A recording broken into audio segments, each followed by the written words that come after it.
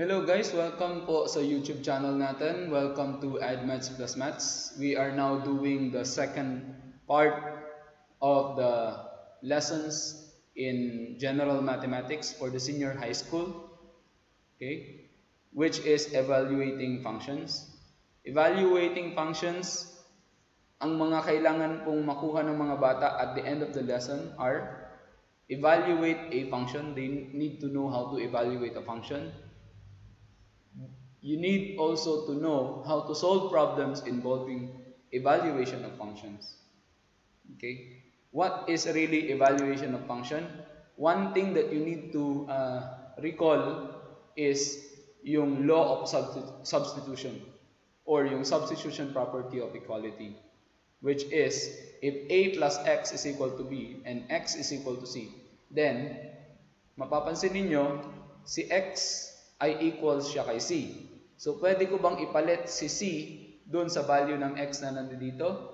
Yes.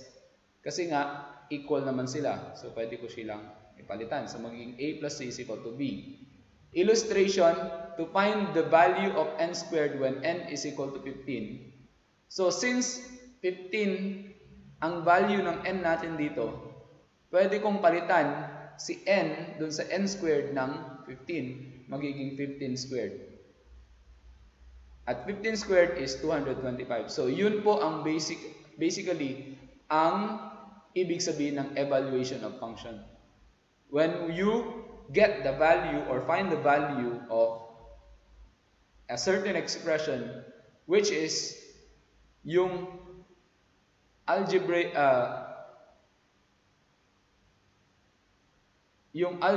expression is equivalent to a certain number or expression. So that is evaluating function. Pero isa pong dapat nating malaman ay ano ang tawag mo dun sa input, ano ang tawag mo dun sa output, anong tawag mo dun sa ipapalit na value, at anong tawag mo dun sa kakalabasan na value. Okay? Ang tawag mo dun sa input, yun po yung mga possible values of x, which we call domain. Yan po siya, domain. Okay? And yung mga kakalabasan or yung mga value, ito po, ang tawag po natin dito ay mga range. Okay? Or f of x. All possible values of the f of x. Okay? And usually, f of x are the values of the y. Okay? Example po tayo. If the function is equivalent to x plus 8, evaluate h. Meron po tayong 4 na examples para mas lalo nyo maintindihan. F of 4. Okay, kung mapapansin nyo, sabi niya f of x. Pero ngayon, hinahanap ko si f of 4. So, ibig sabihin, yung x, pinalitan ko ng 4. So, since pinalitan ko siya ng 4, papalitan ko rin yung 4 dito sa x plus 8. So, magiging 4 plus 8 siya, which is 12. Next, f of negative 2. So, pinalitan si x ng negative 2. So, magiging negative 2 plus 8 siya, which is positive 6. Next, papalitan ko siya ng negative x. So, magiging negative x plus 8. Okay? Sir Mars, pwede na bang ganyan ang answer ko? Oo naman. Pwede ganyan ang maging answer mo. Wala namang nagbabawal. Pero, mas magandang wag mong iuna yung negative number.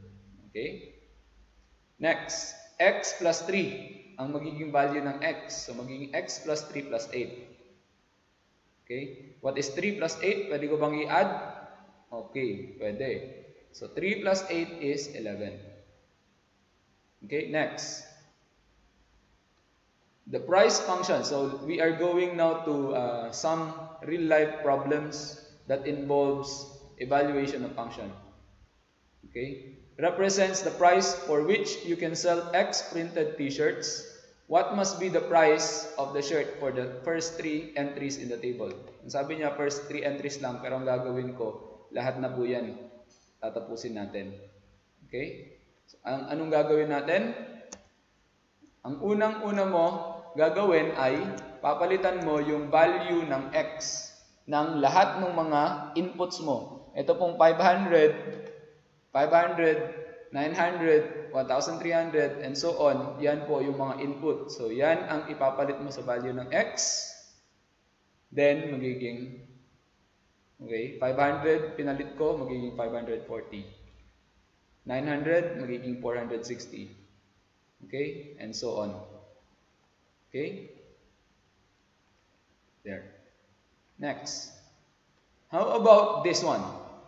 Okay, it's an additional lesson in terms of evaluating function because I just want you to know what is an even function and an odd function. An even function is if pinalitan ko yung value ng x ng negative x, babalik at babalik pa rin siya dun sa original function. Okay? Yun ang even function.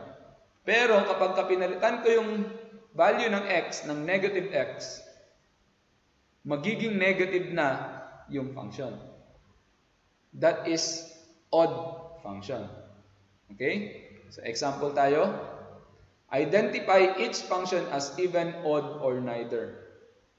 Ibig sabihin ng neither, hindi odd, hindi even. Okay? Letter A. Papalitan ko raw si x ng negative x para ma-identify ko kung even or odd or neither. Okay, pinalitan ko ng negative x. Yan. Si x naging negative x. Pag pinalitan ko yung x ng negative x, mag-iiba ba yung value ng original function? Nag-iba. Kasi negative x, okay, alalahanin nyo, negative times negative, positive. Times negative, negative. Times negative is, negative times negative is positive. Times negative ulit. Positive times negative is negative. Kaya negative x power of 5 siya. Okay? So, mapapansin ninyo, etong x power of 5 naging negative x power of 5. So, naging negative value siya. Kanina, nung pinag-usapan natin ang even at saka odd, pag even, babalik siya doon sa original function. Pero kapag ka-odd, magiging negative yung function. So, naging negative yung function natin dito. Therefore, it's an odd function. Okay? Let's go to letter B. Papalitan ko yung x ng negative x. So, magiging 3 times negative x power of 4 minus 2 times negative x power of 2. Okay? Mag-iiba ba? Okay? Mapapansin ninyo, kapag pinalitan ko na ng negative x yun, bumalik lang siya dun sa dating function. So kapag bumalik siya dun sa dating function, ang ibig sabihin nun, it's an even function. Okay? Next. Paano naman to? Pinalitan ko na ng negative x. Okay? Pag pinalitan ko ng negative x, magiging odd ba or even? Let's see. Anong nangyari? Ang nangyari lang po ay yung negative, yung 3x na positive 3x, yun lang ang naging negative. Hindi po lahat naging negative. Okay? So kung hindi lahat naging negative at yun lang ang nagbago, it's not an even function. It's not an odd function. Okay? But it's neither an odd nor even. Okay? Yan po ang lesson po natin for today. Salamat sa panonood ng video ko. Doon sa mga sumusuporta, please do not forget to like and share para kumalat po yung mga videos natin. If you are new to this channel, please subscribe. Marami naman po ako na itutulong, kaya click the bell button para updated po kayo sa mga bagong lesson na i-upload ko. Coming is the operations of functions.